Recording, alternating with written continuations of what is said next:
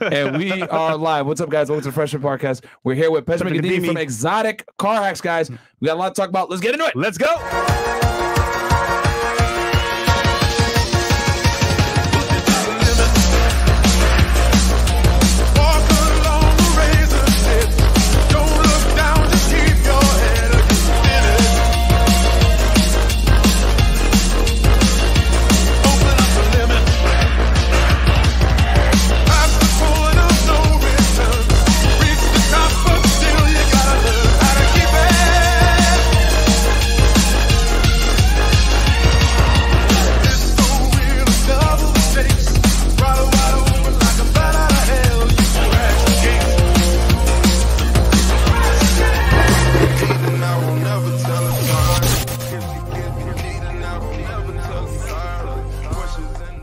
All right, what's up, guys? Welcome to the Freshman Podcast, man. We're here with Pejman Ghadimi of Exotic Car Hacks, man. This is going to be a great one. This is actually Fresh's mentor, so y'all about to get some game right now. Yes, sir.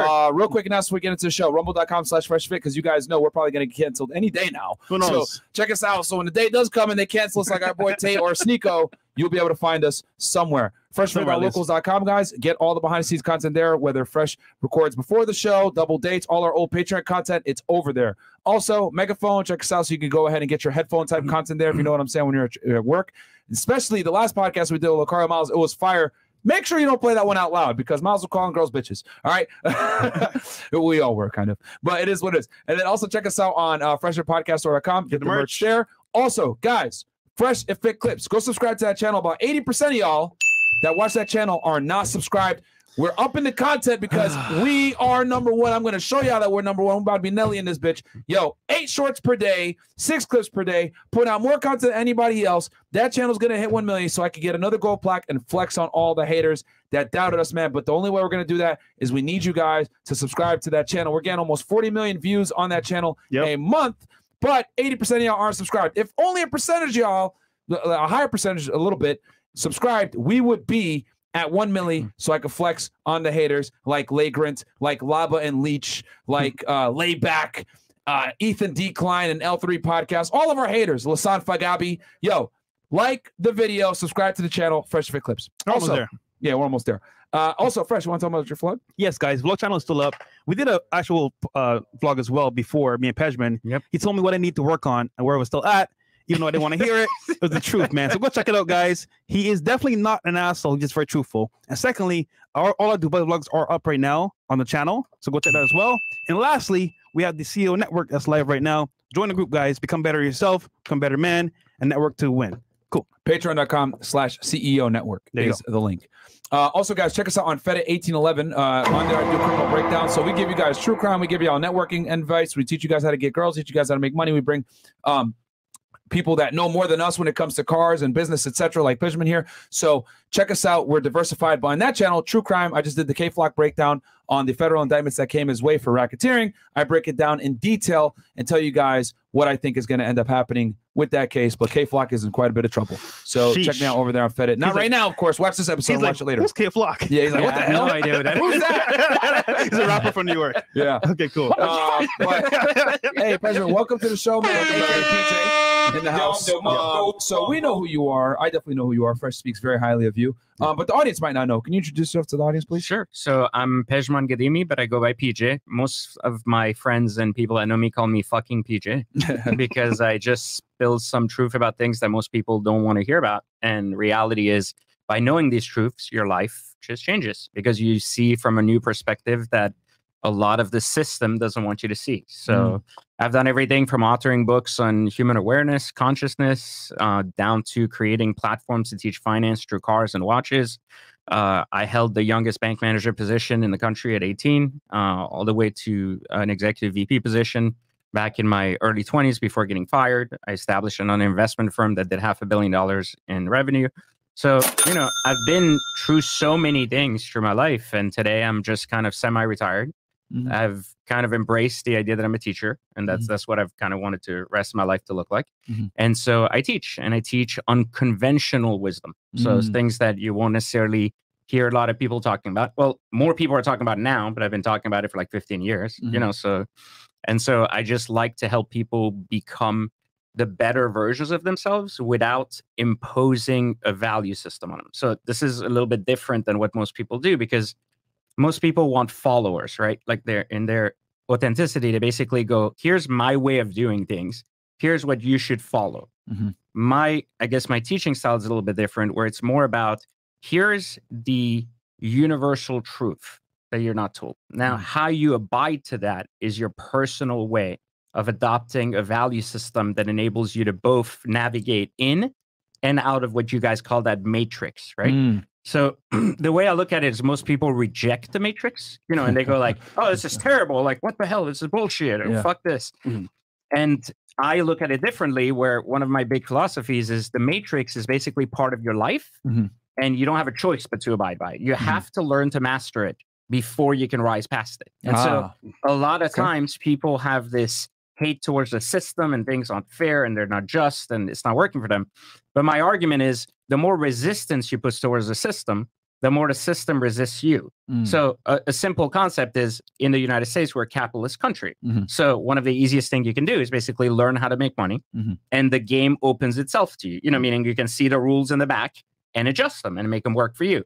But most people go, well, I don't need to do that. I just want the system to bend to my will and my individuality, but I don't really care. You know, like, I don't care about, like, because the system's rigged. Why would I play? Well, it's rigged. So the way you fix it is not by bitching about it. The way you fix it is actually by working, getting rich, and then impacting your environment around it. So instead of being part of other rich people's experiences that they control, you are ultimately the experience creator, and other people fall in that. Now, if you believe the game's rigged, then the experience you create doesn't have to be rigged for everyone else, right? Like, you can create a joining experience where others can try, right? If you feel like the system was rigged for you. And that's the argument. So the argument is not that the system's rigged. It is or it isn't. Doesn't make a fucking difference. You know, like, because it's a reality you're going to live by. That you like it or not, you're going to get a ticket if you're caught running a red light. And the argument is, you shouldn't bitch about, why is there a fucking red light there? You know, you should learn to comply until you're rich enough where you can go to the city and be like, remove that fucking red light. You know, I'm tired of fucking stopping there. And I donate enough to the city. I don't want to run. I don't want to fucking be there. So a lot of times when we look at life that way, then we start to change the way we adopt a value system instead of just follow other people's day in and day out. Interesting. You know, and when you were using the red light analogy, I as you were talking about it, I just came to my head. There's those that stop at the red light and comply fully and don't really know what else to do. There's those that run the red light and don't care about the consequences.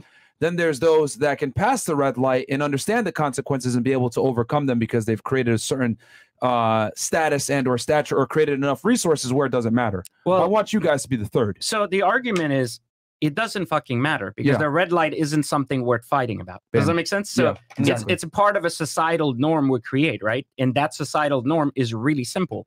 It's a societal norm that we are here to thrive as individuals, but society has created a model where how we thrive, right, can change based on, you know, who you know and how things work.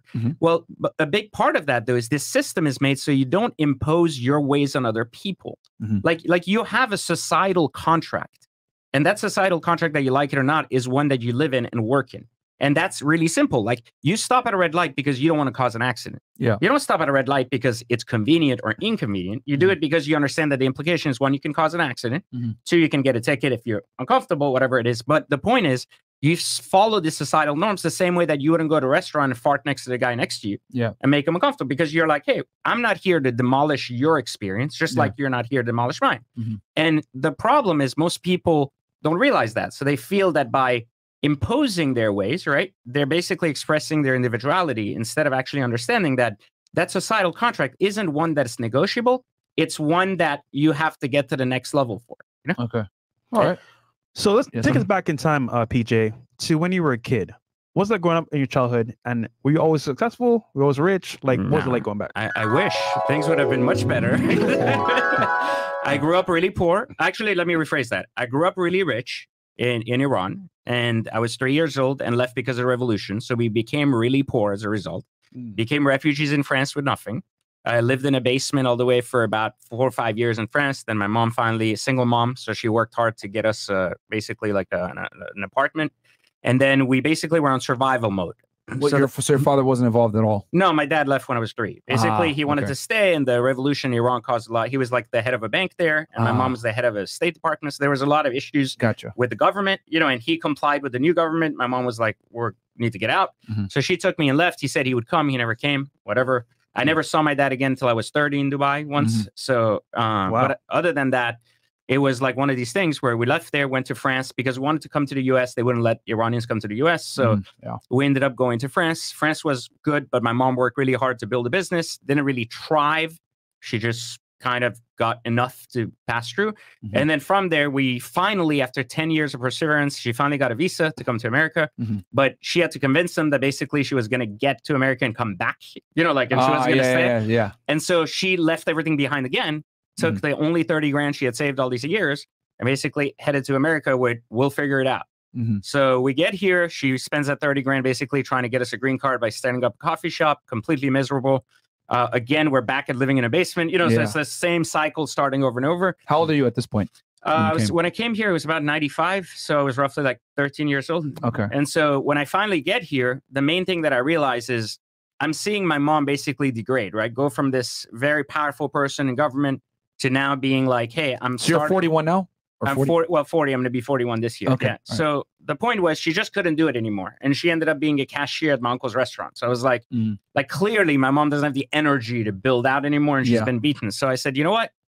Done. I'm going to work. The problem was I didn't have my green card yet. You know, so I started doing whatever it was. I would beg McDonald's to let me clean floors for $3 an hour. They were like, no, can't do that. You're not legal, whatever. So this is 95 at this point? It was like 96. 96 or so, now. Okay. So then I end up going to wash cars for the neighborhood. You know, like I used to wash cars for $1. Like that's how bad it was. I was like, I just want to do, if I do anything, even make $1 is better than making nothing. Where are you at this point in the United States?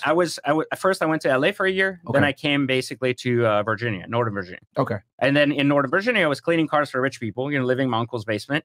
And my mom was going as a cashier and I was like, I got to do something. So I finally ended up getting a job as a telemarketer that doesn't check my green card. I had a social security like card and they let me in to basically give me a job. And I go, great, like I got a job. It's 12 an hour is way better than $1 an hour. Yeah.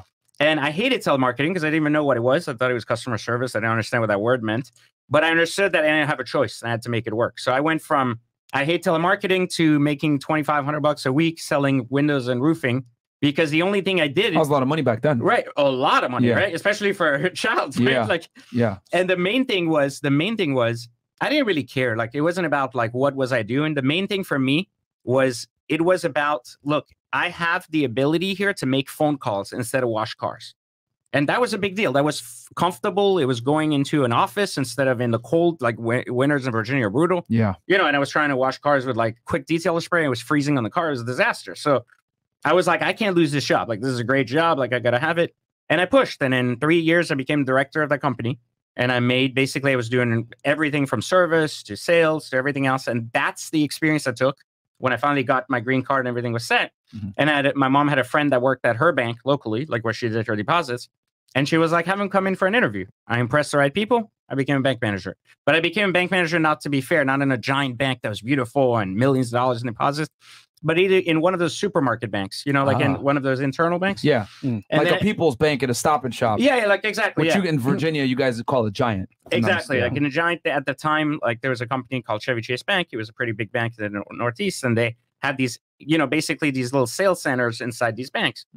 And sales was the main thing that they were looking for, sales experience, you know, and I was a great salesman. I didn't know much about banking, but I knew everything about sales, service, and everything. And they gave me a team of 5, and they were basically like, you go through a 6-month training program, learn how to be a manager. I graduated in 4 months. I got out, and basically I was like, now I was running a bank, which was a big deal. And I took that really seriously. Something very interesting I noticed from the story you just told was that you fought to work versus so many Americans fight to not work. And I've talked about this a lot because my parents are immigrants as well. And luckily I was born in the United States, but they always used to tell me, you know, if I was born in this country, I'd be as somebody, this is a great opportunity, etc. And what you're showing is that you didn't even have the documentation, but you fought to get a job and earn money versus most Americans are just lazy and don't understand the opportunities granted to them. How much of an impact was it to come from a war-torn country and have to fight for the ability to just simply make money? So I was too young to see. I remember some aspect. I remember once being in a basement with my mom and my dad when I was very young, and literally an air raid going on where the building next to us, like a tall tower like you see in Sunny Isle, shit was gone like 10 minutes after. Like we heard the siren, you hear this boom, you think you're like blind and deaf and like you're dead, right? Yeah. But you're not. It's just the noise of what just happened. Yeah. And then you think you like everything's in a silent movie, but you don't realize you can't hear and everyone's still screaming. Buildings collapse, there's smoke everywhere, you're in a basement like hoping the next one doesn't drop on you. And my thing then, that was just as a child, I didn't really understand then. But as I grew up, watching my mom try basically like to work and try to keep going, just told me, look, there's this woman that's like old, right? Like she's not young. Like she was my mom had me late in her 40s. So, oh, wow. So she's in her 50s going on 60 and she's working as a cashier trying. Yeah. And the thing for me was just the power of trying to work. And this is the same thing we're talking about, not avoiding the matrix, right? It's like, hey, I want to work for myself. I want to have money. I want to be my own boss. Or you know what? Like, having a job is an incredible thing too. Yeah. Because it's an opportunity to earn skill when I didn't have any. Like I barely spoke English the right way. Like, so to me, that was just an opportunity that I couldn't just not take. And so for me, it was more about understanding that survival isn't about opinion. Survival is just a reality that I had to face. And it was a reality that needed action to change. And I didn't have a better plan. And a lot of times we get stuck on, I need a perfect plan. And that was a plan. And sometimes a plan is better than no plan, right? Yeah. Or I'm thinking about my plan or my next move. And so I've always been that kind of action-driven type of person. And that's why I kind of, went that path where I take it very seriously when, even today, like I have companies where people pay me for a service, right? And they don't expect me because I have teams of employees that do stuff. And I take it very seriously. When someone pays me $1, $1,000, $10,000, I give them the same respect. And I give them that because I understand the power of that exchange, right? That value exchange. And that to that person, that $100 is the same as to the other person, $1,000, the next person, $10,000. So everybody has different value. Yeah. Their expectation of what they get for that value also has to be reciprocated the same way, just like a job, And that's what the thing is with a job. Someone is paying you a wage and there's an expectation at wage. But people look at that as a negative and they go, well, that wage isn't enough. Well, you accepted the job. Yeah. Right? Why the fuck are you working there? If you don't want to work there, then go prove you have better skills. Get a better job. Yeah. And then like PJ, what he does, right? No matter what it is, it could be car washing. It could be, for example, working at a bank, teleperformance call, whatever, doesn't matter.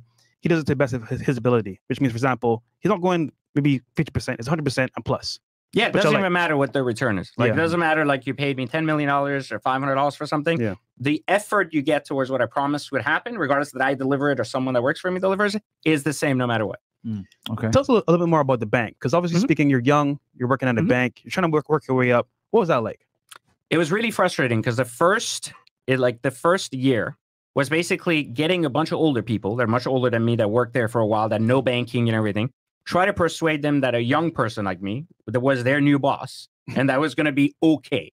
So the first thing is all the resistance, like, why the hell is this guy here? Yeah, and you're an immigrant, so they're going to look at you like, fuck that. Like, I mean, I was lucky because most of them were immigrants too. I had an Indian, a black guy, so it was okay. Because when it's Americans, like, a lot of times they're looking like, why is this immigrant guy leading us? But the age was a real issue, right? It was like, hey, first, no experience. Like, two, the age. And it was a kind of a, why the hell is this happening? But the big thing that was really important there was that I took that opportunity seriously, meaning I sat there at the beginning, like I would get there earlier. I got there 3 hours early to learn the banking products on the computer. I would leave 3 hours late to learn more banking products just to catch up.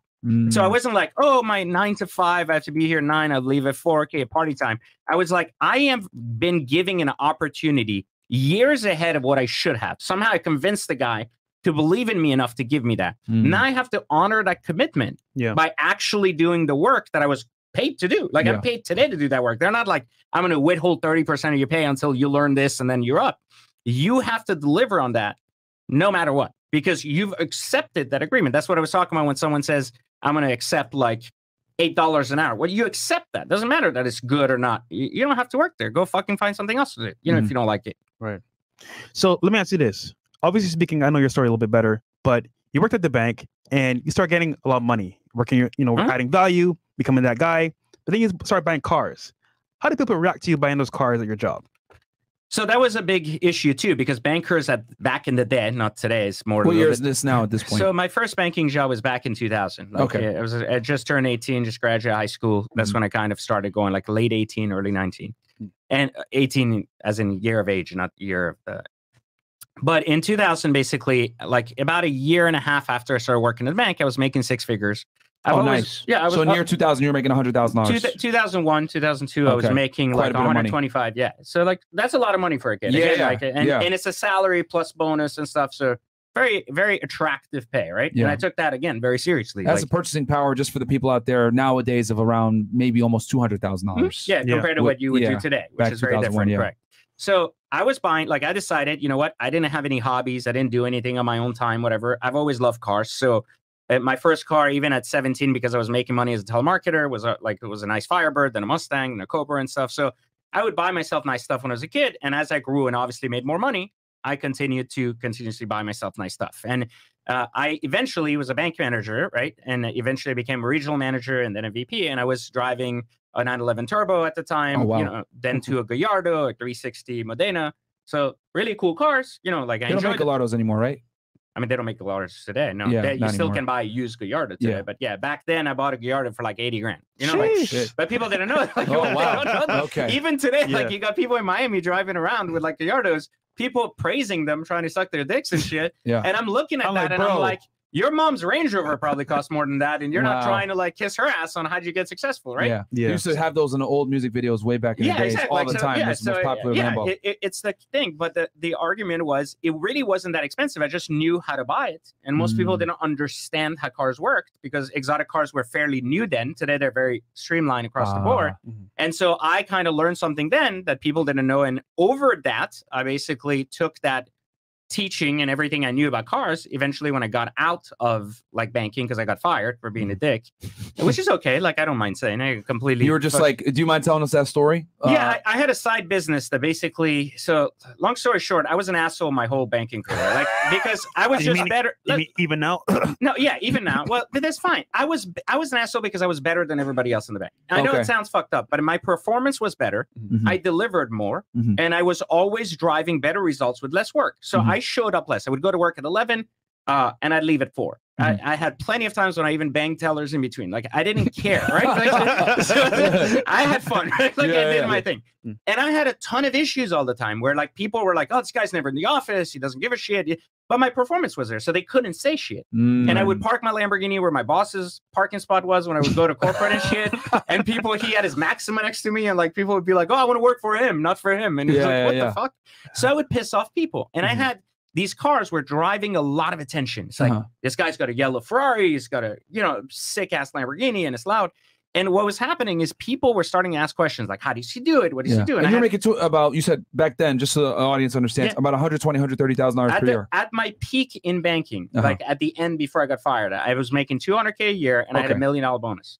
Wow. So that was a good time at the end. Yeah. This was 25. Now we're not in 25 years. So now we're at like 2004, 2005 at this point. No, this is like, I got canned in late 05, 06. Okay. So it's like 04, like 03, 04. I'm a regional manager doing great. And I got basically like a couple of banks under my belt, Okay. But you didn't buy only cars though, right? You bought other investments? No, mainly cars, watches. I did a lot of real estate. Like I had a really neat trick where I was buying lots pre-08 where nobody knew that you could basically cheat lots from like big builders where you committed to lots with a $10,000 deposit and you never actually did. You would flip the contract over.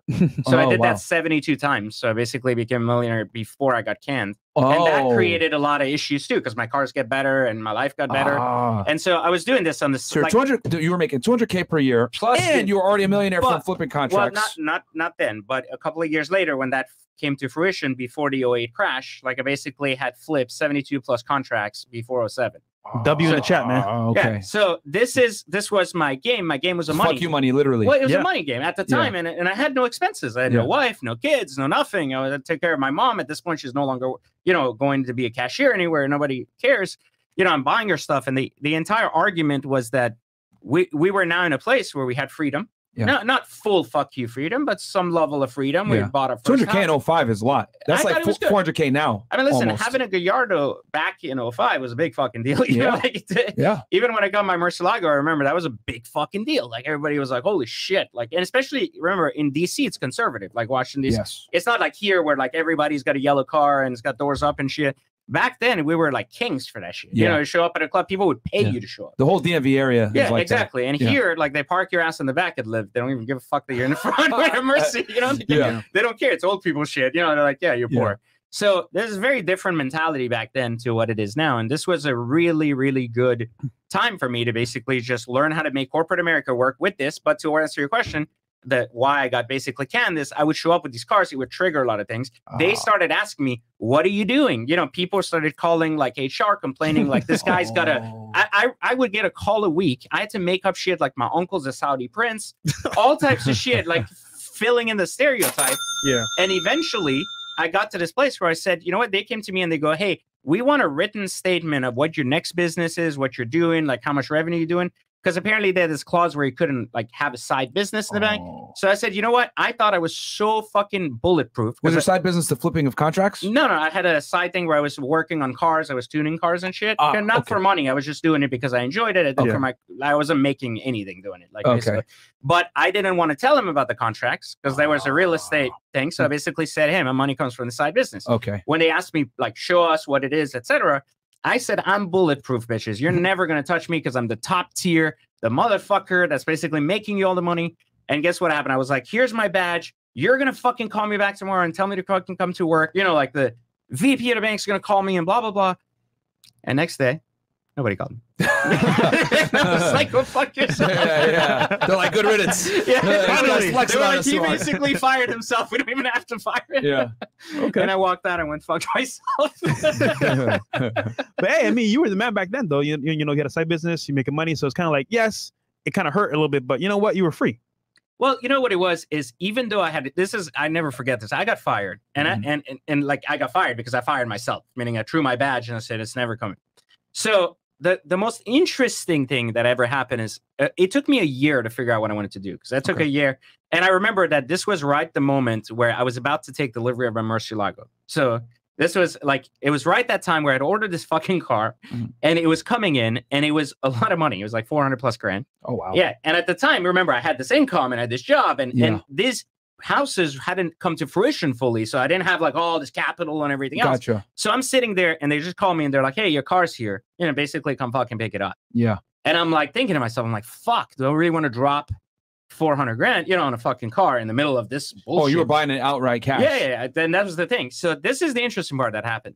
Well, I didn't know I was going to buy cash or finance at the time. Yeah. I had a job to finance shit. Nah, I didn't, right? Yeah, It's a different story. Exactly. So when I went there, one thing that happened, I asked my mom, I remember I was like, should I fucking buy this? And she told me something really interesting. She said, would you have bought it if you were employed?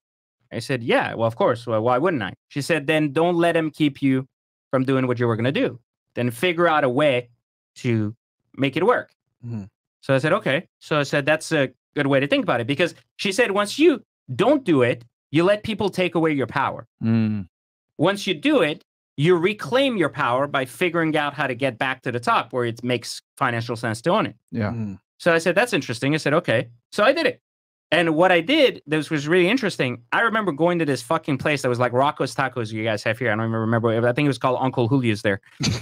I know it's fucked up, right? But anyway, so I would park this car and I would go to read a book, like because I just didn't know what I wanted my next business to be, what I really wanted to focus on. And I had lost, the one thing that happened when it did that to me is I lost my purpose. It wasn't really, I hadn't lost money because I knew I had these things fruiting and I wasn't poor. I had saved a ton of money. So I knew I wasn't going to go broke or anything. But something really powerful happened as I was sitting there and I was like, I just don't know what I want to fucking do. And I was like, I thought I was going to be a banker for life. And then I realized that after sitting there, just staring at my fucking car for like weeks at a time, like just going to the same fucking restaurant, sitting there ordering chips every fucking day. I couldn't tell if it was depression or I didn't lost a purpose or whatever it was. And it suddenly hit me. I was like, they didn't take away my purpose because they can't take away what I know. They can't take away my skill. They can't take away my knowledge. I'm still PJ, the fucking money guy. And I was like, now I just got to find a way to prove to people that I don't need that sign behind my desk that says, hey, I work for this company. So I started a consulting company. And I was like, I'm going to teach people how to fucking make money, and I'm going to teach them how to grow the corporate ladder. And I had all these things. And you know how much money I made in the first year in business? Take a guess.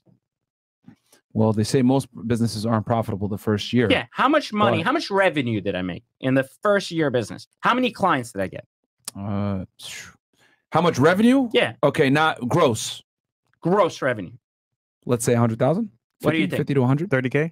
Zero. Wow. Damn. Nothing. Holy. Not one client. That's how you know your business idea is fucked up. Yeah. No one wants to pay for it, right? Yeah. Like, so you're just like, well, that didn't fucking work. Yeah. So I'm like sitting there and I'm like, fuck, like, that was a bad idea. $0, bro? Yo, nothing. Couldn't even get one single client. Did you want Holy to shit. give up? Huh? You don't want to give up? No, the thing was, I wasn't sold on the idea. I just thought I could continue my career. What I didn't realize was that I was doing it wrong. I was trying to basically fight and revenge fuck my boss. Does that make sense? Like, it was kind of like, and I was like, that's not, it doesn't matter. Like, I'm revenge fucking something that doesn't matter. Like, it doesn't make a difference. So I was like, I have to figure out an angle to like, what do I want the next 10 years to look like instead of worrying about how can I prove to the past that I'm better? I was like, I have to basically think about what do I want the next 10 years to look like? Because it's not fucking banking anymore. And that's when I decided to basically combine banking with my love for cars. And as a result, I basically decided to create the world's first investment fund that focused on cars. Okay. And at the time, I was like, I know shit about cars. Nobody knows. Yeah. Like, I know shit about cars. Nobody knows. And so I started fucking basically figuring out not just how to create a dealership and sell cars, which is completely something I didn't want to do, but instead how to actually have people invest in cars with me and make money together. And so I started a firm back then. This was like 2006. Okay. End of 2005, 2006. I started it. At first I made like 300 plus calls. I didn't get a single fucking person to want to jump in. But eventually I got 2 to 3 people that were like one at a time, started coming over. They're like, yeah, the recession's kind of getting near. We're thinking like things aren't going to last in real estate. Yeah. I had liquidated at that point a bunch of my real estate. So I was like, I'm going to now start buying cars. And people were like, buy cars in the middle of a recession? Like, it's coming. Are you out of your fucking mind? Yeah. And I was like, no, I think this is a good idea. Everybody thought I was retarded, but I said, it doesn't matter. I'm just going to go and do that. So I did that. And that was it. And so then when you liquidated, how much were you able to get back? All in, my total cash in hand was over $3 million. Okay. So you liquidated all those contracts you said 72, no, right? I flipped them. Yeah, 72 over time, not all in one day. So you got $3 million, and you took that and you just invested it into your business, and you're saying, I'm going all in. I went all in so bad that I ran out of money literally a month after going in. What? And that's when I had $3 million. Yeah, that's when I had to start because I bought cars that were distressed cars from people that were getting scared. Okay. And I started putting these cars in inventory. And then I realized, well, first, I bought a ton of shit. I have zero cash flow. I don't even know how I'm going to make money. I have all this shit, but things that go down don't go up tomorrow. They go up down the road. So I'm like, well, how the fuck does a business needs money now? So I started thinking, I was like, well, what if I can get other people to invest in these cars? Like, and I'll manage them and they can park their money in them instead of stock market. I was like, they're scared. I was in banking. Some of these guys are my old clients. They'll trust me. They'll come over. One of them did. A second one came. A third one came. And eventually, boom. Like, now I had a business model. The model. And again, this is like literally throwing shit at a wall and trying to figure it out. And with all this money. And so just so I can, because I really want to understand this for the audience too. So you liquidated, got the $3 million, invested it, bought distressed vehicles. Are these like typical sedans, like not exotic cars at this point? These are all exotic cars. Oh, they're all exotic cars. All exotic cars. So it's not that many if you think about it, because a car is like $200-300 grand. Yeah. So we're not talking about like 100 cars in inventory. We're talking about like 15 cars. Okay. So you had 15 exotic cars. When you say distressed, do you mean as in like it had some minor damage to it? No, distressed meaning person wanted to sell it. Yeah, exactly. Like people were getting seller. Basically people getting just like foreclosures and people basically being in a position where they were like getting scared.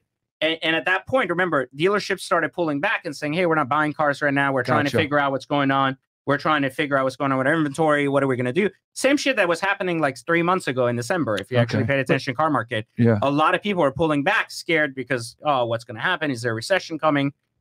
Floor plan interest rates went to the roof for dealers. So they were scared. They were on a buying freeze. So all these things happen. A lot of people don't know. They don't know how this works. So they just get it. Like people, when they get scared, they follow everyone else into the pit, right? And that's the problem. Like all my friends were like, we're going to dump our cars in December. I'm like, don't fucking do that. Yeah. And then in February, the market rebounded, you know, and they were like, fuck, I lost like 100 grand on my car. I was like, I told you, don't fucking do that shit. It's stupid. If you notice, right, I'm surprised. PG takes L's. So you took how many L's there? You lost money on already. Buying all those cars. You lost money as well before, and like you're trying to figure out what to do, but you never gave up. That's powerful, man. No, I mean, if and you then hold on. Just after this as well, you made a video called "Legally Stealing a Car from a Dealership." Yes, and that's what they probably hit you as well. But you figured out the system behind the car dealership and how to make it work, which is powerful. Well, I kept losing money at first on cars. So before I bought my exotics, I had all these like Mercedes E-Class, S-Classes and shit. Yeah. And I realized I'm losing every time I get in the dealership.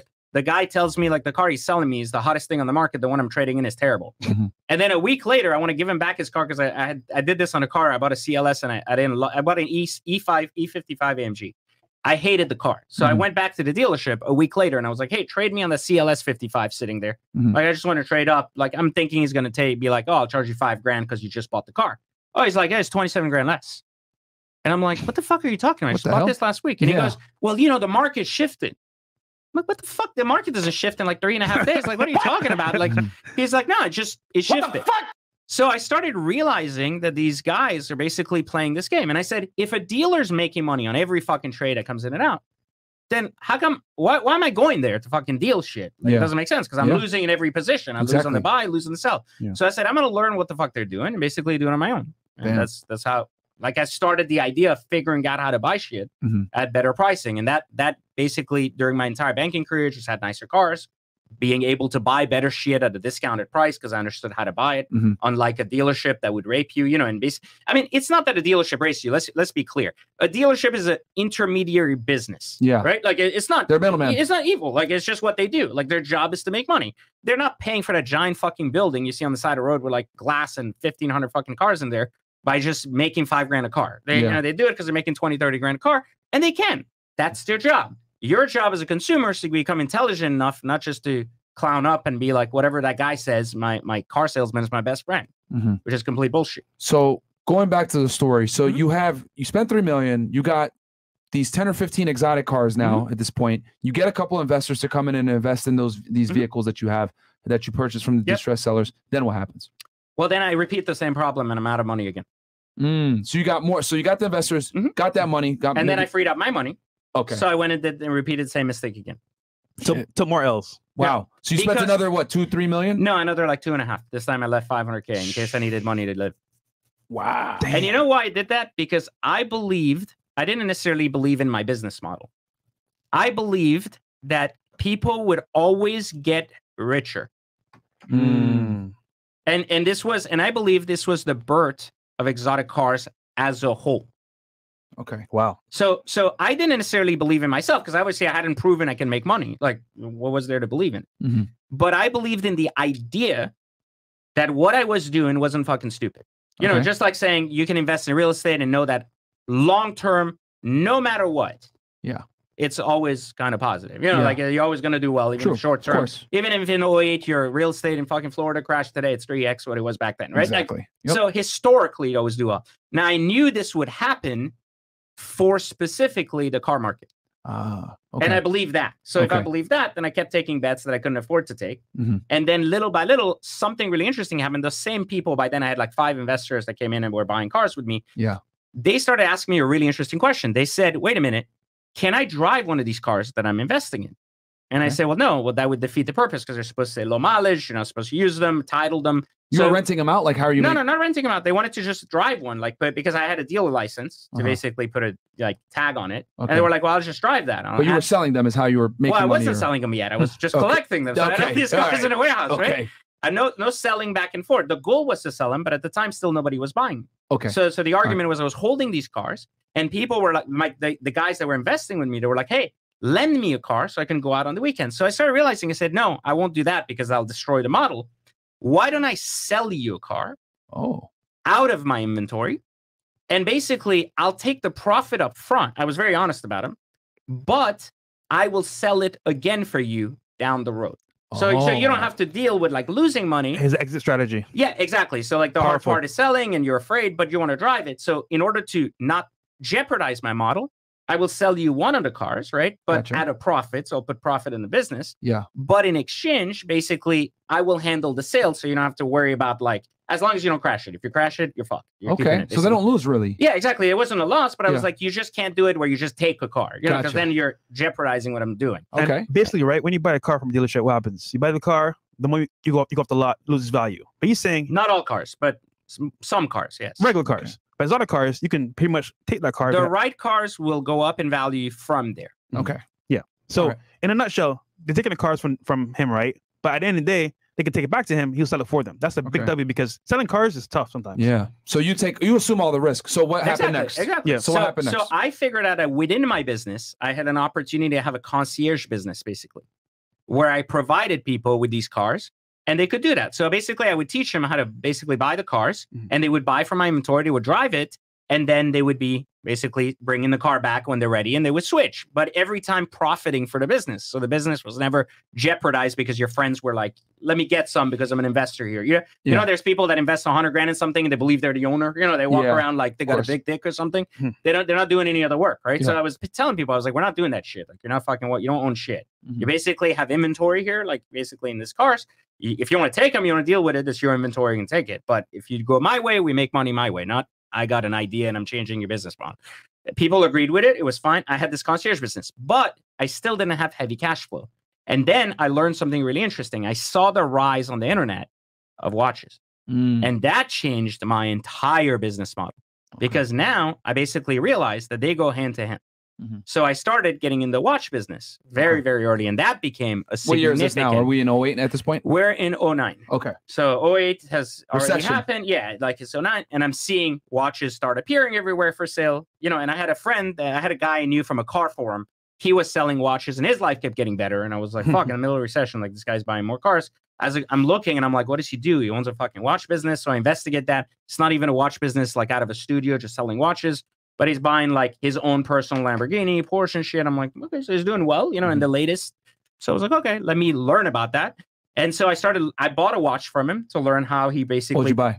I bought a shitty Panerai. It was like $3,000 just to learn. And at the time it was a big deal because remember, back then, right? Like a $3,000 watch is the equivalent of a 15, 20 grand watch today. I mean, Yeah. The watch game wasn't on point, you know, like it wasn't like what it is today. Yeah. So, and watches weren't going for 500% of MSRP. If you don't kill me with your water. And what are you wearing right now?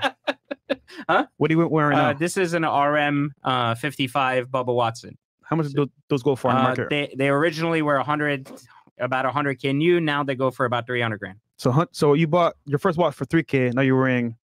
Well, now I have a $2.5 million watch collection, but completely separate from anything I sell. It's like completely on like my personal watch collection that I don't do anything with, like that I wear. It still retains value, goes up in value, but not like personally trying to sell it. Yeah. It's your personal collection. Like just like my cars now, I have about 15 million in cars, personal cars that are not for sale, and then I floor plan another dozen dealerships with cash and opportunities to buy and sell cars. Cool. So you're in a watch game now. You purchased your first piece for $3,000 after watching your friend who's a watch dealer making money, and then what happened?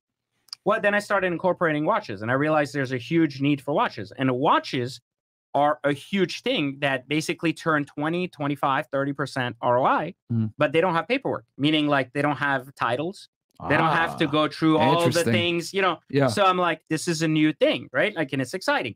And the main thing about watches that really excited me about it was the time frame. Like a transaction in real estate is a 30-day time frame. Like you have to go through, even if you can do it wholesale, there's still residential, and assuming that you even got it on assuming you have a guy on day one and everything's good, 30 right? if you're good. On a car deal, it's like 5 to 10 days by title, some states 20, whatever. But if you're a dealer licensed, then you have to go through all the tax process, you know, and so on and so forth. Well, a watch is 30 seconds. You wire me, you can literally wear my watch now and walk out of the building. I'll ship you the box of papers. Boom. You know? Exactly. Yep. It's like instant. So the transaction speed was so fast. Very true. That it was just unbelievable. Yeah. Wow. Okay.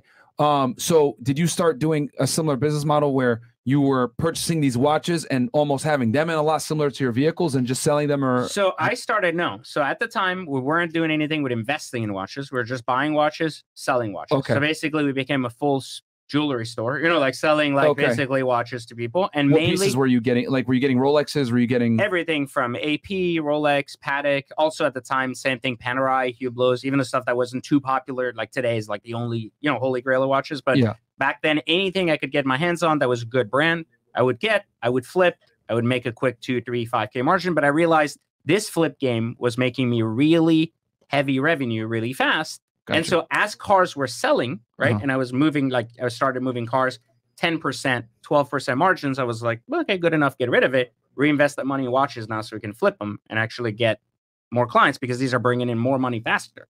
Okay. So I started creating real revenue through these things. Then I started offering concierge service for travel and all these things. So all of this put together, now we had a full concierge service and we were catering to people that would come in that wanted to invest in a car. And then we created a new investment model, which was really cool. As I started getting more money and I could buy more expensive cars like $1 million Enzos and things like that, I started bringing people together and I was like, how about 4 of you buy one car together?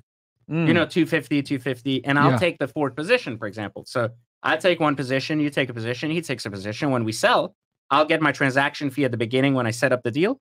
I'll get a transaction fee at the end. And whatever I sell above that number is mine to keep, basically. Okay. And that became a huge part of our revenue because we were buying so many cars in the distress time that we were getting allocations for really incredible cars, like upcoming, you know, and as the recession was ending and people were starting to spend money, I started realizing that this was basically my business model, but it was flawed. It was flawed for 2 reasons. It couldn't survive 10, 15 years later. It wasn't scalable. And it was one big problem. It was huge margins, like meaning we had to take a $300,000 liability on a car.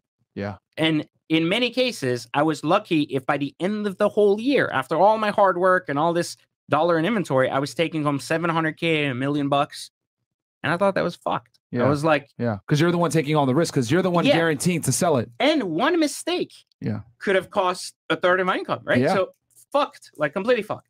So I started kind of looking ahead and I was like, completely fucked. Okay. But what I started doing was, back then, I knew the internet would be something like way bigger for education. And I was like, this is before social media, guys. This is way before. There was a time on Instagram where I was fucking like literally jerking off to making $8,000 a day just because I was selling courses on Instagram, you know, like, and it was like without even any paid ads, you know, it was just like, so it was a good time. But the main thing was I said, you know what is really, really exciting is when people learn that what they wanted to do was basically get into these cars. Like my clients wanted to get in and out of these cars. And that was the number one thing that attracted people. How do I buy a car and not lose money? So I decided to basically teach finance that way. And that's when Exotic Car Hacks. So it's funny, right? When I first came to America, I was at Starbucks studying real estate, YouTube, Instagram, right? Social media. I was like, okay, cool. How do I become successful, successful at YouTube, Instagram, Facebook, whatever. Then I saw what year is this? This was like 2016? 2015, right? So I'm at Starbucks chilling one day, right?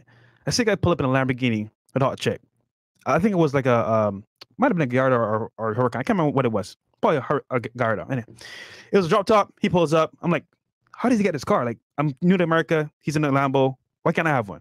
So I asked him, hey, bro, what do you do for a living? So I do real estate. I'm like, damn. Okay, so learn real estate. So I go to my computer, type in YouTube, real estate, learn that stuff, right? I'm looking at a bunch of videos, real estate, business, and then your video comes up, it's about car hacks. And I'm like, hold on, I can get a car from a dealership legally by stealing it? How does that work? And then look at your videos over time, and I'm like, damn, he's teaching guys how to get cars that are exotic cars for pretty much like dollar costs. I'm like, how is this possible? Get the course, go to his workshop, and we meet for the first time in Fort Lauderdale at YOLO. At YOLO, I'm talking to him. He seems pretty legit. I'm like, damn, this guy's serious. He knows his stuff. I want to learn. And then later on, we kept that communication open. He took me for riding in the car. And you said you were making a bunch of money from the course. And I was like, how's this possible? But how much were you making back then? I think maybe like 2005, 6. So it was 2000. It was 2020. Yeah. 20. 2020 or 2020, 2019, somewhere like around there. So how much money were we making? Yeah. Okay. Compared to zero. Okay. So in 2019, we were roughly a $15 million digital business. Like my digital companies were making collectively. I was selling courses on business, courses on watch trading, and courses on car hacking. Okay. And at the time, that was roughly the size of our portfolio. Today, it's roughly 35 million. Nice. So over the last 3 years, it's grown significantly because people have been wanting to learn about watches and cars more than ever, right? So your expertise is teaching people to get a vehicle, right, on the low and be able to drive it for a bit and then be able to sell it on the high. So that's wishful thinking because you have to actually use the vehicle in between, which means you're changing the dynamics of the car. Okay. Like meaning you're adding That's miles, what I meant when I said you're driving using a bit. it. Yeah. It could get damaged, rock chips, whatever. You're using it, you're going out. As a result of that usage and time depreciating too, the fact that it's 1 year older, a year later, you still have to have that formula to basically anticipate where will the value be in a year after I drive it? What will the value be with the additional miles I put on it? You know, and the condition deteriorating. Where am I going to be able to exit at the same dollar amount? Okay. So I basically teach you the ins and outs of where you have basically a 10% gap of risk to being able to drive a car and exit with the lowest risk possible. So most people don't drive exotics because they think they're making a $200,000 purchase. Yeah. So they go, I got to pay 200 grand for this. Like that's a lot of money. Yeah. But they don't. What if I told you that your risk factor is only 20 grand? Could you part away with driving a Lamborghini for a whole year for 20 grand? Because you can rent one for a day for 2 grand, or you can own one for an entire year for 20 grand. If you think that's your worst case scenario, then would you not buy it? You know, like, because you probably have 20 grand of disposable money, probably don't have 200 grand to lose. Yeah. So because if you start changing, and this is over a year for all those like wondering like, oh, 20 grand, for over a year. Yeah. Some of y'all might spend that on fucking bitches that don't like you anyway. Exactly. That's the point. You know, that's one vacation overseas. You know, like that's the argument. So like between your flights and even if you use points and you know the hotels and shit or the food, you're like spending 20 grand for like a week in a foreign country versus for an entire year owning your car and driving, right? So if you start to reshape the way you change your mind towards money and understand these concepts, then you start to not be a pussy about spending it because you realize you're re-leveraging it. You're taking a 200K car and you're basically parking 180 grand, risking 20 grand. Okay. Do you understand that? And also completely. Opportunity cost, because when you get that car, doors open up. Yes, you can network, business, networking, everything in between. Like people don't. A lot of conversations are had when a certain car pulls up. Yeah, exactly. So I was just gonna say that those cars, bro, like just having them in your like garage or even having them when you go to car show opens up many doors for you. I mean, it opens up doors everywhere. The idea that people want to network with broke people is just retarded. Like, no, I mean, nobody wants to do that. Like, nobody wants to do that. Like, it says something now, and even cars can be fake, right? You can also like rent them, lease them, and show up. Yeah. But there's a different demeanor to someone that owns, you know, a $300K car, $1 million car, a $3 million car, to someone who's just renting a car. So, PJ, let me ask you this then. Someone like me, right? I'm not a car guy myself, but I understand the power that it holds because I see what Fresh does with his, right? For the average viewer here that might be making, you know, maybe $50,000, $100,000 a year, somewhere in that range, and they want to get into this where they can drive an exotic car and be able to turn a profit, how would they go about it?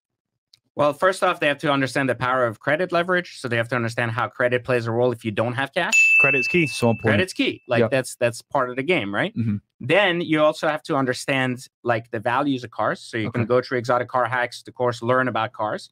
It's easier if you somewhat like cars. If you don't know what the fuck difference is between a Huracan and a Aventador, it's probably not going to do very well for you. You know, like you're like, I want the one that doors go up. It's probably not a good. It's probably not a good angle. You know. Yeah. Otherwise, you end up like that guy with a Boxster. You know. Miles, I got a Porsche Boxster. So understand credit, which is critical to all other asset classes anyway. Yeah. And then having a knowledge of cars, of course, so that you don't get finessed. And you also have to level yourself up. This is the part that most people don't realize. They go, oh man, I saw Fresh have an SVJ. I want an SVJ. Well, what the fuck do you drive now? I drive a Kia. It's probably that's like it's like I want a $30 million mansion too on my first fucking try, right? That's not how it works. Steps to it. Yeah. So a lot of times people play the game of life short term. Like they go like, I want now, I do now, whatever it costs. They go put themselves in financial burdens. They're like, oh, I can afford 20 grand a month. I'm gonna buy this. They don't really think shit true. This is a long-term game. So what does that mean? That means if you don't have you have a 5K car today, a 20K car today, no problem. Get yourself a 60K car. Go from a 60K car using the same strategy. You don't have to lose money. Go to the 100K car. You don't have a problem. Go to a 150K car. You know, and leverage, increase your credit, and also increase who you become. You were talking earlier about character. Like when you make money, you become a person of character, right? Like, and it's the same thing with cars. Like if you go first day in an SVJ, one, you don't know how to drive it. Not saying you're going to crash because it's too fast, but rather you're gonna hit bumps with your front bumper. That's an $18,000 fucking problem. Yep. Like you're gonna give it to the valet. That's a fucking $5,000 problem every other fucking day. Like, so you don't know how to do that because you're not in that world. So get in that world and play long term, like one car at a time. It's just like you don't start your game with like a 300K watch. Why don't you do that? Because you're gonna walk into the hood in the wrong place, or you're gonna get drunk. Something's gonna happen. And then boom, you know, 300K is worth killing someone over. Like you fucking can't even rob a bank at 300K. You know, like So okay, so let's say so we understand these basic concepts of getting your credit on point, understanding that you got to scale up. You can't start at a Lamborghini SVJ. You're probably gonna have to start lower and work your way. So what is the entry car for someone to go ahead and procure and start this strategy? I mean, you can start with BMW M Powers, you can start with AMGs, you can start with 7 Series, you can start with S classes, you know, S600s are popular cars in Miami, whatever. You can start there. You can even do an old Rolls Royce, you know, if you're like, there are cars. How much money do you need? The poor man's want to be fucking like, guess, guys, in the chat. I want you to guess, right? Guys, do it right now in the chat. How much is a Rolls Royce Ghost right now, do you think? Like, this would be 1,000%. Sorry, go ahead. So, they go ahead and procure one of these cars. How much are they going to need for the average guy out there that might be watching that wants to get into this? If a normal person has a 650 credit score, and has had some kind of normal credit, is not just completely fucked. You know, like they're going to be able to get into a car with 5 to 10% down. On their first car until they can eventually level up their credit. Then they'll be able to buy 500K cars with 0 down. But until they can do that, as their credit increases, etc. 300K, 500K. Yeah, but this is why most people are poor, right? Because most people think, well, most people don't understand money. That's why they're poor. Like most people see things they don't understand. This is truth. I'm telling you, dude. Like you see so many people in Miami wearing fucking ghetto ass watches with fake ass diamonds on them, and you're like, oh, like that guy's rich. He's rich. He ain't fucking rich. You got a $5,000 watch that's like been put some fake fucking diamonds. You don't even know anything about it. What I'm saying is you perceive money, and that's how you fucking lose, right? Your view of money is the reason why you don't get rich. Damn. So you have to look at money and understand it if you're going to be someone that actually has money. You can't be like, oh, my Lamborghini dream is $1 million away. No, it's not. Your Lamborghini dream is like $1,200 a month away. Like, you're not fucking glorifying the guy driving down the street if you knew he paid $1,200 a month for his fucking car. Facts. Right? Like, you don't glorify that. It's not fucking glorifiable. But yet, people go and suck that guy's dick, like, oh, teach me business. The fuck is he going to teach you? Like, it's a car payment. It's not exciting. It's not special. Like, and what I'm saying is, this is the #1 reason why the internet is so good, right? Because people can hide all these things on the just the perceived value of things, and most people don't. So how much is it really? Can you tell them how much go crazy. Royce? So you can buy a Rolls Royce Ghost as a clean quality Rolls Royce Ghost, not a salvage fucked up car, whatever, for 100 to 110K. That's it. Wow. And that will cost you. This is the worst part. You can get loans that'll cost you $800 to $900 a month. Wow. That's it. Rolls Royce, you got one. Because I saw people putting in like 400, 500K, etc. So I have the most expensive, the same one that we basically saw in my warehouse. It's in the blog, guys. That car is 550 grand. That is as high as a Ghost will come, like the newest, latest, fuck you, highest option possible car, 550 grand. That's the new shit, right? That's not what people should be buying if they're starting in this. You know, like that's what they want. They see it. They're like, oh my God, that's hot as shit. Like it's got shooting stars and this and that. But that's not how it works, right? Like you get there over time, right? When I was big at the beginning, I wasn't buying $500,000 cars that were depreciating 300K, you know, and then being like, oh, I can take a 200K loss, whatever. But today I can take write-offs of over 200K, right? And I can do things that I couldn't do when I didn't have money. Gotcha. So there's a different game to play at all levels, and that's one of the things I'm trying to say. And guys, the course is actually down below in the description box. But Pejman, real quick, someone says to me all the time, "Yo, bro, the guy PJ, is that course real?" What do you say to that? Again, a reality so disconnected for people that it's too good to be true, right? Like it's again, they don't understand money. So if you tell someone from 0 to Rolls Royce, they go from 0 to 500K, you're full of shit. There you go. That's the answer to why people don't understand. But if you tell someone, hey, I'm going to show you basically how to get a Rolls Royce for $800 a month, that doesn't make any sense. You're lying. What are you going to do? Like rent it out? Or do I need to go like pay with another guy? Like they don't understand money. So to them, it's so like so far from their reality in their thoughts. And so that's my #1 advice to people. If you want to make money and learn money, stop denying what you don't understand about money and start investigating and learning instead of discarding the things that aren't in your scope of understanding. You know what helped me? Seeing you with so many cars, I was like, I just need one car. I don't care about having all those cars. If he has 10, 20 cars, I just need one car. So focus on making the money so you can get at least one car. And you're right. See what's possible with the money makes all the difference. You have to. You don't have a chance. So going back to that example, so you were saying, so people that's starting out, get that 650 credit score. You can start, and then you can start getting into the game with, you were saying S-classes, Mercedes, AMGs, BMW, M's. Powers, yeah. Okay, so even Maseratis, like cheap Maseratis for like 60 grand. So how much do they need to start to get into this at this point for these vehicles that you mentioned at a beginner level? Really not that much. There's people that if you have good credit, you can probably get in with 2 to 3K. If you're like, that's it. Like it's not that heavy. If you have average credit, you might need to put more cash to get in a 50, 60K car. So let's say they go ahead and get an S-class and they put, 650 credit score. They might have to put down, you're saying what, maybe 5K? Yeah, 5, 6K. Well, should they look for a car that's 2023 or should they look for a car? No, never. So you like in the course, we teach you specifically what years, specific models. It doesn't work with all S-classes. Okay. You can just go, oh, I want an S550. That's the one I want. It doesn't work that way. So you have to actually, the better the car, the more likely you get a better return. So if you buy an S63 AMG that's way more expensive, or an S65 V12, or even an S600 Maybach, you're going to get way better returns than if you get an S550 and lose your ass on it. So the main concept here is to know which cars to buy, what years, which is usually we look at your cars that are 3 to 4 years old, right about to come off of warranty, that have extended warranty for a year or two, so you don't have to worry about the maintenance and that shit. Yeah. And then basically can drive that car for the duration of a year. And that's it. And then basically get out. You can add roughly 5,000 miles or so if you buy it with our principles and then get out. Nice. So can you, if you can, can you walk us through one example from beginning to end of a car to get and how to go about it, just so the audience kind of knows, hey, this is a cap. Why don't we use an S63 example, because you just brought that up, right? Yeah. So you buy, for example, a 2015 S63 AMG with 25 roughly 1,000 miles. You can find that on the internet somewhere around 70K. Okay. Asking. You negotiate down to 60.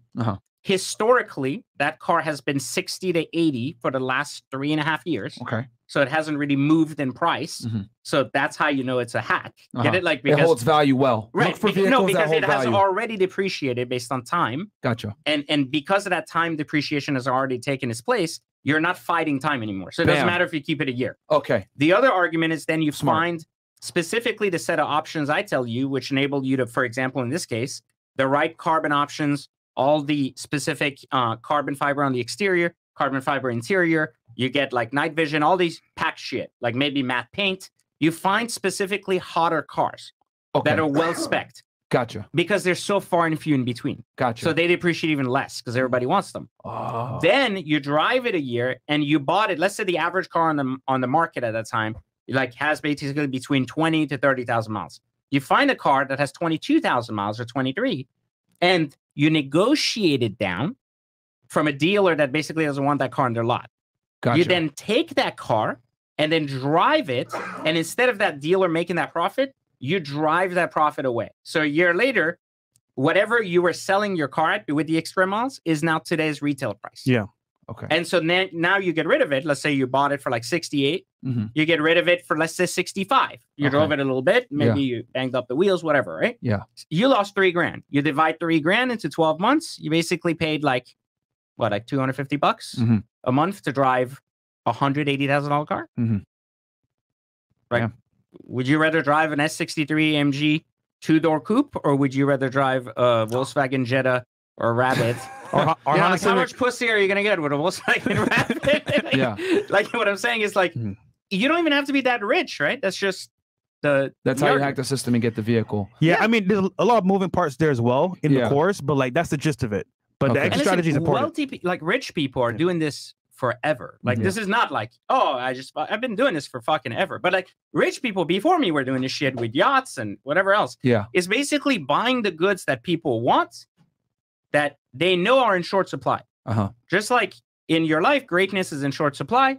Great cars are in short supply. Everything that's great is in short supply. So basically people are able to get the car with fairly little down and then being able to sell it back at equal, if not maybe or slightly, even slightly more, slightly less, whatever. Now you said before, the better the car, the higher the likelihood you'll actually be able to return a profit when you sell it back. Exactly. Because if it's obviously super hot, beginner, if it's super hot and exclusive, then it's going to bring more than what other cars are bringing on the market. Gotcha. So as starting out, break even, and then as you get better in the game, the cost of money becomes cheaper, right? Because you're borrowing at better rates, you have more experience. There you go. Like you create a network around you who fixes the car, who doesn't. Like all these things come to play. Yeah. Gotcha, so even if you're new into the car game and you're like, hey, I've never been into cars, the argument isn't should you buy an expensive car or not. The argument is even if you don't want a Ferrari or Lamborghini, like maybe your lifestyle doesn't really dictate it. Well, why not have like an S-Class instead of a Jetta? Like if it costs the same or less, then why not? Like why not? Exactly. And you just sold a McLaren, the one with the blue seats, right? So tell us a little bit about that because that was definitely a different spec. Did you make money on that one? Did you lose money on that one? I bought that car at the highest peak of the market, at the highest possible dollar amount.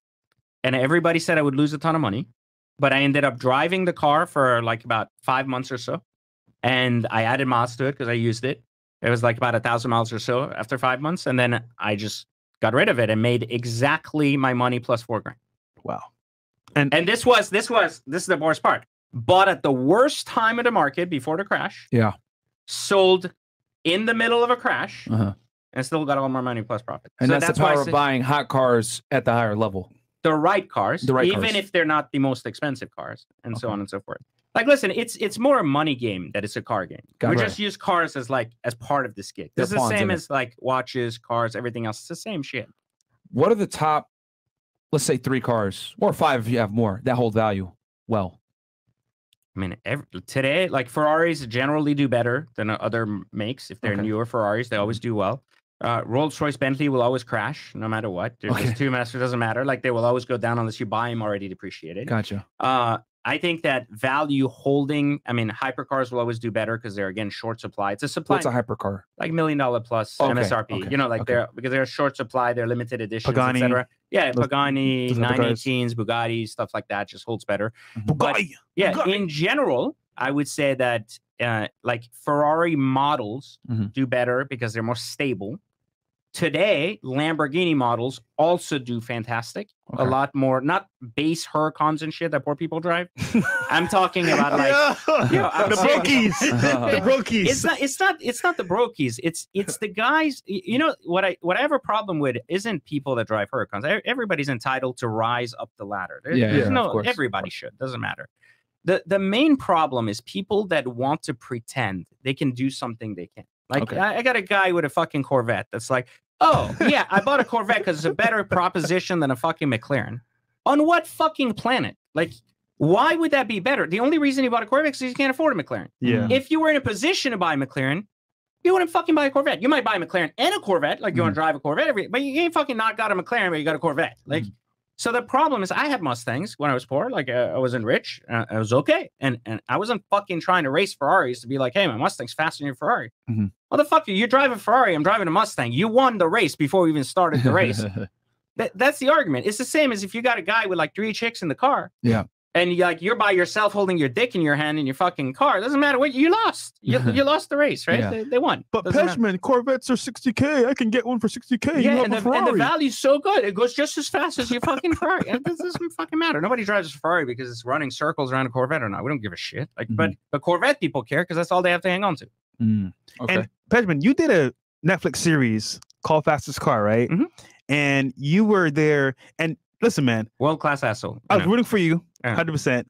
But you lost a Honda Civic. Tell us about that experience, bro. Well, first off, that was an illegal race because they told us we were going to race street legal cars. There was nothing street legal about 3 of those cars. Like those 3 cars had fake tags on them, which is okay. Like, listen, it was a good show. You know, I fucking made 800 grand from it. Everyone else went home poor, right?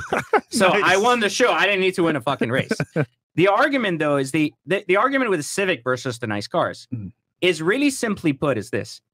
If you can afford, let's say, a $1 million car, a $500K car, and a Civic races you and beats you, well, you could have bought that Civic, built it too, and burned it to the fucking ground 5 times over. Okay, you chose not to. You bought a $500K car. Can the Civic guy buy the $500K car? The answer is no. No. So it's a worthless race. Like, it doesn't matter. Now, did I get my ass handed to me by the fastest Honda Civic in the country? Yes. Was it even possible to win a race? No, it was a 7-second car. There is no stock exotic in the fucking world that runs 7 seconds except the new Rimac. That wasn't even out then. So it's a lost race. Like, yeah, it's impossible. Like, you fucking don't defy the laws of physics when you race people. Like, you don't fly. So the argument was that wasn't a race that was going to be won. My victory came from realizing that how incredible TV can be, because I had been on a couple of shows before, and I was like, oh, drama heats up the shit. So I have the most watched episode. That episode leads to the most Google searches. That Google search ends up being sales. So the argument was everybody came there with their pride. I left with 800 grand in sales. That's a bitch and happy. W. And that's the victory. Like, basically, whatever the performance I took there was 350 grand. I basically bought 3 of them by the time I left, right? Like, so I was like, okay, fuck it. Like, that was it. Was it a good show? Fantastic. Is it still incredibly? They put me on the cover of the fucking season, so because it was the most watched episode. So it was exciting and it was cool, you know. But he who laughs last laughs hardest. Bam. That's the argument, right? Yeah. And if you live life for the shitty expectation that, like, that's what matters, then you unfortunately just, you know, like, I mean, they're still poor, right? That's the argument. I mean, like, fuck, I know those guys. I follow them on social. They're still all broke. Like, nothing has changed. You wrote an article about 10 things that poor people do to make them stay poor. What inspired you to write that article? I fight poverty. Those 10 things. I fight poverty because I fucking hate it. I hate justification for poverty. People call me an asshole, but you just can't say shit and then, like people, I don't know what it is with people. Like, they just don't like to be attacked. And here's why people feel attacked. I've come and I do a lot of work on philosophy, psychology, and human awareness. So I'll tell you this. You wrote a book too. Yeah, a lot of books, but 3 of them are more famous than the other ones. The argument is this. It's really simple. If you don't have a plan, you feel attacked. Fair enough. If you don't have a path, you're attacked. If I call you poor and you're on your way, you go, yes, I'm poor, but I won't be. So it's okay. Fair enough. If you're fat and you're at the gym, you're highly overweight, you're at the gym working out, someone walks by you and you're like, hey, you're fat. Yeah, well, that's why I'm fucking here, right? I'm not going to be fat. Yeah. I'm not offended. That's just a reality I have to face. Now, I mean, I like it, but it's still a reality I live through. Yeah. The people that get attacked are the people that genuinely don't have a path to what the attack is on. Wow. So if you attack someone in an MLM, right, like a multi-level marketing company, you're attacking their livelihood because they're unemployable. They don't know how to get a real job. So they're like, oh, fuck. And they don't know how to build a company. So they're basically in the middle of that ground where they're basically like, oh, well, this is my livelihood. So if you attack the MLM and I agree with you, well, I don't have a path out of this. So I'm going to fight you, even though there's all this evidence that I'm fucking completely, like, full of shit. It doesn't matter because it basically will count against you. So that is how basically, like, people feel offended. So if I call someone poor, we're all poor respectively. Like, I mean, I fucking hang out with people that have $300 million yachts. Like, you know, like, it's fucking insanity. You know, like, I don't have a fucking $300 million, but when I'm next to them, I feel poor. Yeah, right. Yeah, but I don't feel attacked. Yeah. I'm like, hey, I'm on a path. I have these companies. One of them should inspire you. Yeah, exactly. Yeah. You should get excited about it. That fucking guy was capable of doing this. That's exciting, right? Like, when I was poor, I saw a guy fucking walk in with a Modena and a fucking gold Rolex. And I'm thinking to myself, I'm like, I don't have fucking 30 grand. This guy's wearing 30 fucking grand on his wrist. Yeah. And I think to myself, I'm like, how amazing that there's a person that I can talk to right now that is wearing a watch that is more than my entire worth.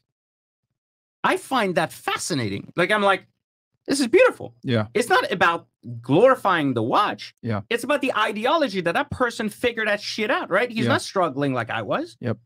And so the first thing I'd want to do, I paid a guy $100 to be like, hey, like, let's talk. What the fuck? Like, how did you get here? Yeah. I didn't have the internet or Instagram or 100 bullshit ways to find out. You got to ask them so right it's then like, and hey, like, I'll pay you $100. When I first met you, I was broke, making $10 an hour at Chick-fil-A. But I said, you know what? If I stay around you long enough, I'll learn something. And that one day I paid for mentorship. You took me in your car for a drive, Rolls Royce. I was like, damn, it's possible. Just that one talk. But that's the key. It's once you touch the possible, then you realize, well, if he did it, how come I can't do it? Right. Right. But it starts with personal excellence, and that's never going to change. Yeah. As long as you're not excellent at what you do, you're never going to get the confidence to basically move forward with anything. So it starts with you wash cars, be excellent at it. You work at the mall, be excellent at it. And the part that people don't realize is that you're learning how to create incredible experiences for people, no matter what you do. And they don't look at it that way. They're just basically just, just like, oh, it's a shitty job. But it's not what it is. You're learning on the job. If you are worth more than your job, then go find one that proves that you have that worth. If you don't, then fucking work. When we're in Dubai, we're around a lot of high net worth individuals. A lot. And, I'm over here like in my head, like, oh, yeah, no, I got a couple of M's. And then I'm like, oh, wait, no, these guys have a lot of M's. And I was like, wow, like this is exciting, crazy. right? Yeah. Like you see what they're doing. Yeah, And you're I like, looked at it. that's nice, Instead of getting mad about it and be like, oh, this guy's a boasting asshole or a jerk or whatever, because we met some very, very wealthy, successful people in Dubai. I was like, wow, I don't got shit. I'm poor. Royalty as well. Yeah. So I was like, I'm fucking poor. I need to make more money. It doesn't matter if I'm a multimillionaire. This is not fucking enough. Because what you learn, need to be inspired. With the more money you make, what you learn is the more leverage you have. Yeah. And when you see people's leverage, that's what gives you a hard on. You're like, that fucking guy just did that. Like, I can't fucking do that. Like, that's crazy. I remember when I was poor, there's a fucking friend of mine. Like, I wasn't broke, but I was poor, compared subjectively to my friend. I went to his house with another friend. He's like, hey, let's just go see this guy. This dude was a car dealer. Now he's like a friend, but now I've surpassed his level. But back then I was like so inspired. He has a fucking G-Wagon. He has a turbo Porsche. Like he's got this new Range Rover. We go to his house. It's a beautiful fucking like $8 million house. And I'm like, fuck.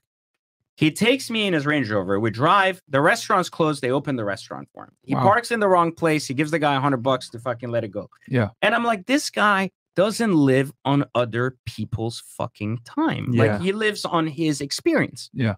And I'm like, the most beautiful thing I learned is how he controlled that experience. Yeah. And I was like, that's what I want to do. Yeah. I don't want to inspired you. Like that's what I want. I want this leverage to park my shit wherever and tell the guy like it's okay. Like just to make sure nothing happens to my car instead of tow my car. Right? Like just check it and I'll pay you.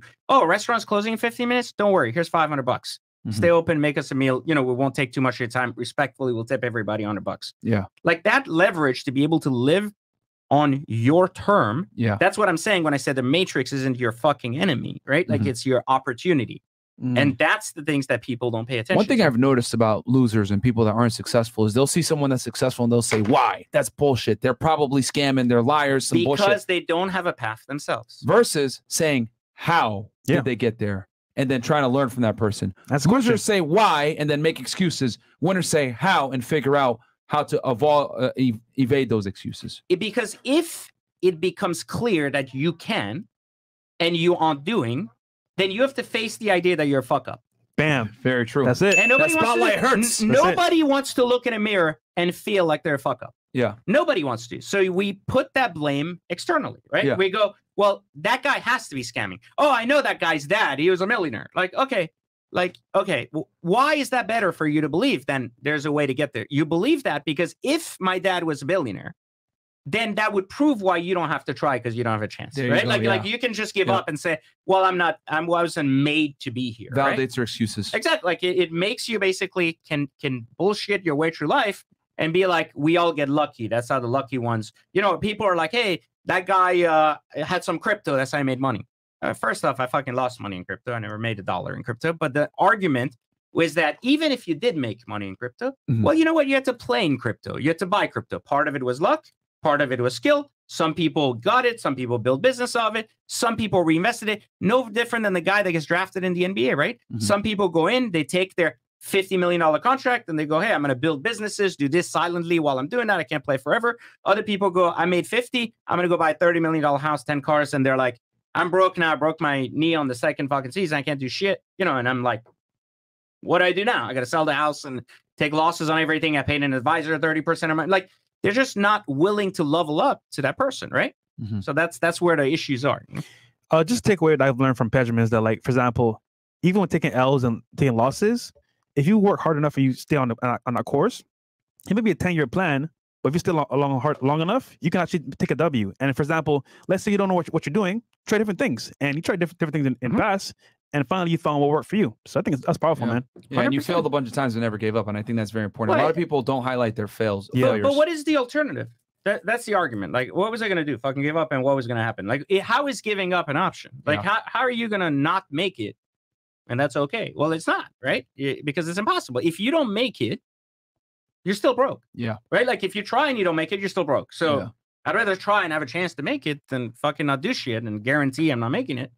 And the other argument is, again, we overstate our value because we think we are worth more than our skills, which is highly inaccurate. Meaning, like, people go, I'm not going to a job because it pays $15 an hour. Right? Like, and I need $30 an hour. Okay. Who set that value? Who set the $30 an hour value? You did. Okay. Based on what fact? Based on what skill? Based on what job that paid $30 an hour? Oh, yeah, my friend's earning $30 an hour. You're not your friend. You're you. Yeah. Right. Why should you make $30 an hour? Make a case for it. Well, I have skills in this, and that's what this industry pays. Cool. Now go get a job using the skills and convince someone that you're worth $30 an hour. If not, maybe you're only worth $18 an hour, $12 an hour, whatever you're being offered, because you don't have skills to match it. Yeah. And again, like, we overstate our value. Like, oh, well, why would I? This is the same argument as OnlyFans, right? Or a stripper argument. Like, you guys always talk about women here and stuff. So it's the same argument. Once you start making money, it's hard to find that value elsewhere, right? You're like, oh, I'm making 50 grand a month.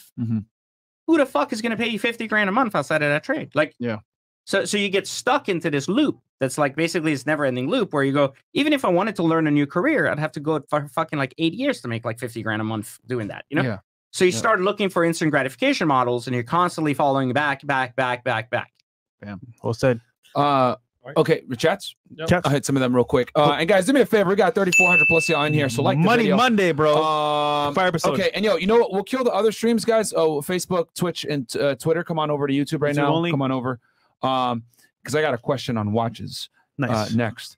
And then we got the girls here, guys. So we're gonna get into the after hour show right afterwards. You guys know that's a women. That's exciting. Neeks goes, shout out to PJ Cal and the whole gang, WTA and ECH member here. The people gonna love this, outperforming the S&P all 2023. Okay. We got Neeks $5. You can punch me in the face, just don't break my $1,000 sunglasses. The real no. Oh yeah. That's a cool. And then we got here, Mohi Media goes, the audience is in for a treat if you leave emotions out of it and just take in what PJ says without emotions. Shout out to Watch Trading Academy and Exotic Car Hacks. Shout out to Mohi, man. I met him at the car show as well. Good dude. Mohi's a good dude. Very good dude. It's Dutch Boy goes, how should I get a good used car with tax money? Well, we kind of described it earlier. That chat might have came in. We talked about guys, the S63 example. Get the course down below, guys. I'm telling you right now, it'll change your life. I am the Warner says, have no fear. The Warner's here. Let's go, my brother Martin. Fresh Kip, killing it. Much love and support from your brother Warner. Appreciate that, Warner. I'm out of you on Feta as well. Silvio Morales, Pejman, are you going to get revenge on the hatchback Civic, or you don't want to take the chance and get smoked? I think he got his revenge from his 800K. Facts. Cayman M, good to have y'all back. And Bricko 304 is acting up. You know what time it is. Daniel Johnson goes, love the content, man. Y'all really out here teaching young guys to turn into alpha males and successful men. I'll never understand why anyone would see this as negative. We just want y'all to become better versions Once again, of yourselves. they're not on the right path.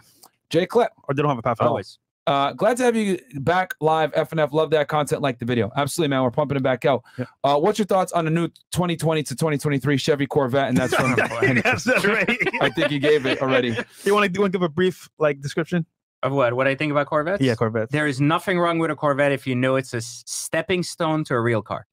Okay, there you go. He said that very nicely. Elman Howard, $10. What's the best advice you guys can give on finding a good mentor? I watch you guys all the time and read books. Honestly, I could use a good mentor. Any suggestions? Honestly, bro, like a mentor could be even reading a book, watching a video. But for the main part, if someone has value that you want to get or become a part of, like just pay to be a part of that group, bro. Like it's your money that you're gonna spend on partying, drinks, whatever. That's gonna be dead money.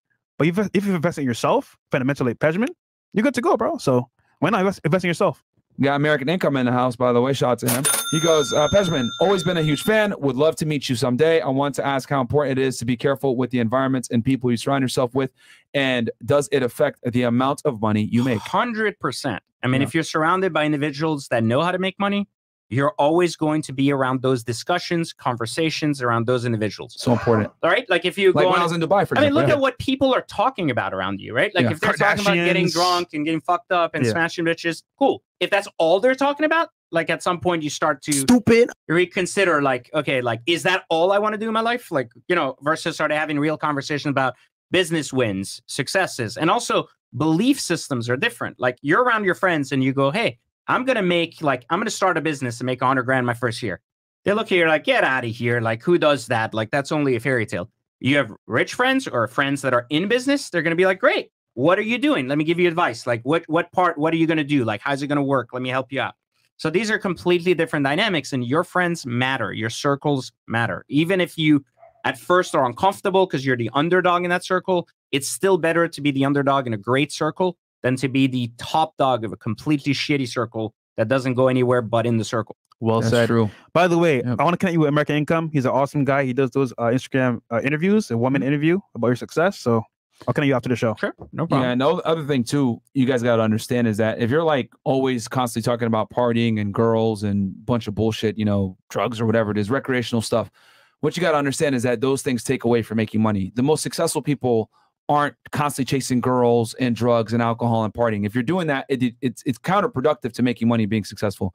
You know, most guys that are potheads are just not that successful. I hate to say it like that. You know what I mean? Like weed promotes lethargy and it doesn't get you on your point. So Even drinking too much. yeah, like you got to eliminate obstacles that keep you from making money. Once you make the money, then you can go ahead and have a little bit of enjoyment, take breaks here or there. But if you're around people where all they're doing is trying to figure out the next time they're going to get high, bro, it's an L for you. Huge L. Luca Doty goes, PJ, do you still hate the Lotus Exige?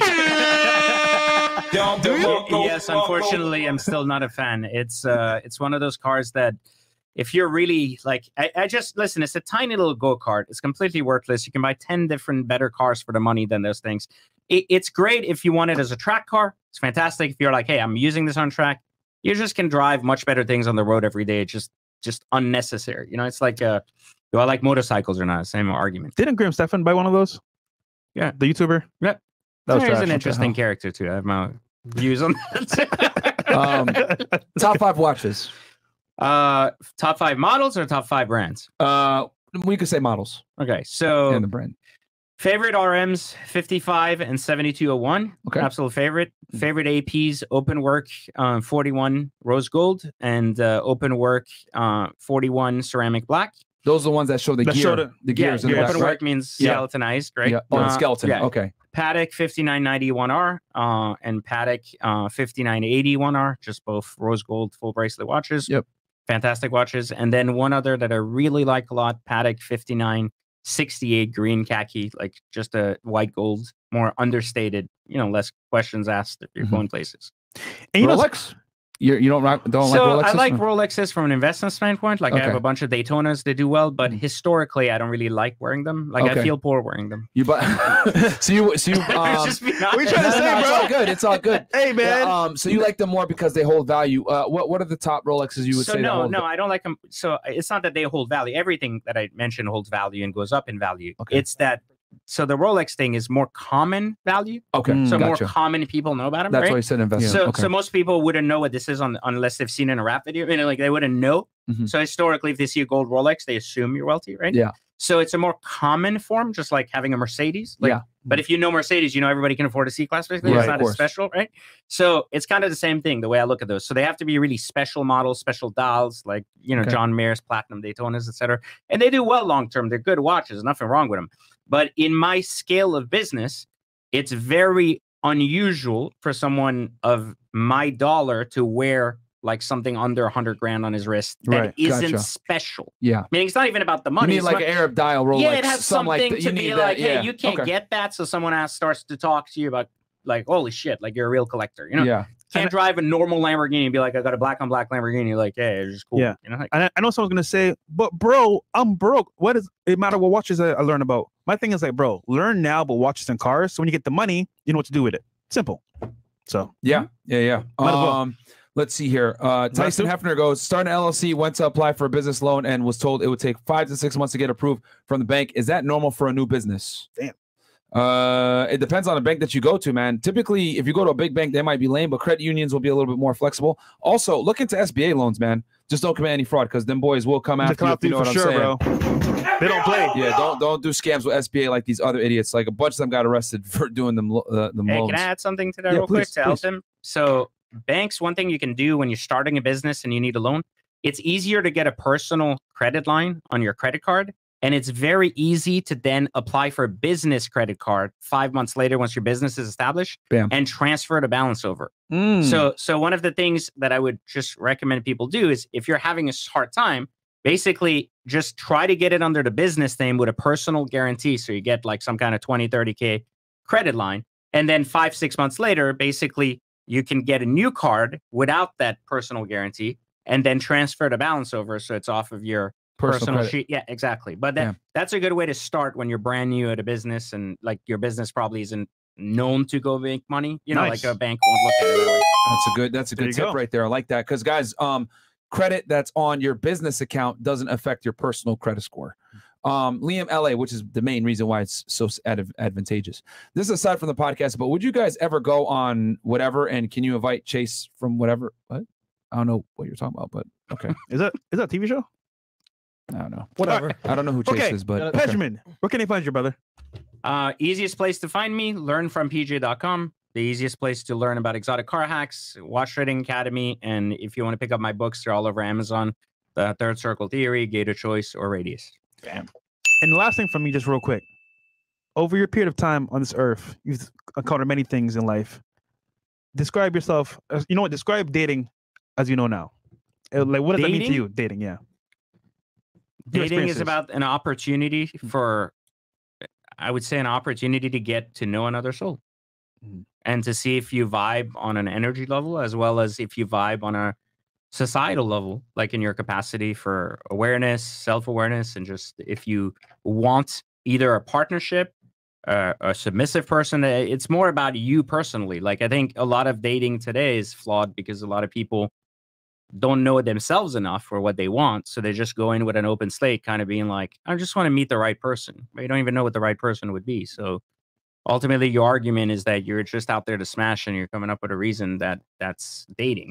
If you want to fuck, then just go fuck. Like, you don't need to hide it under dating, you know? And I think that's half of these apps today are basically just fucking let's fuck.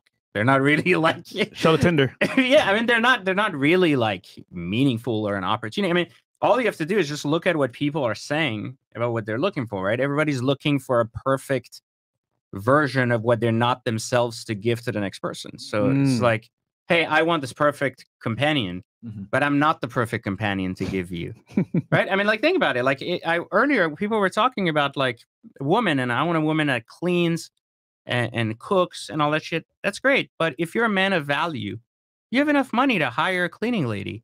You don't need your woman to clean. Like, that's actually a low thing. I mean, I'm sure she knows how to clean. Do you really need a woman to clean? Like, is that what you want out of a partner? That's the most powerful thing you want her to be? Is a cleaner or a cook? Like, that's your highest expectation of the partner you're going to choose? Clean and cook. Like, try to, like, clean, cook, and fuck. But we can buy all those three things for $1,000.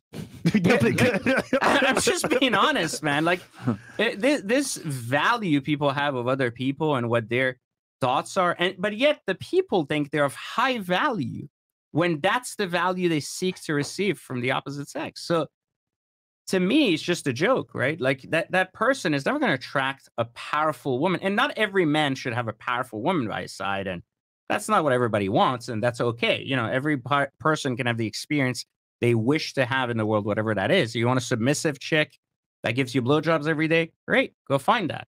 But what I'm saying is the expectation is that's what I want from a woman, but as soon as she wants money from me, well, that's fucked up because she only wants me for my money. You only want her for fucking head game. Like, what do you...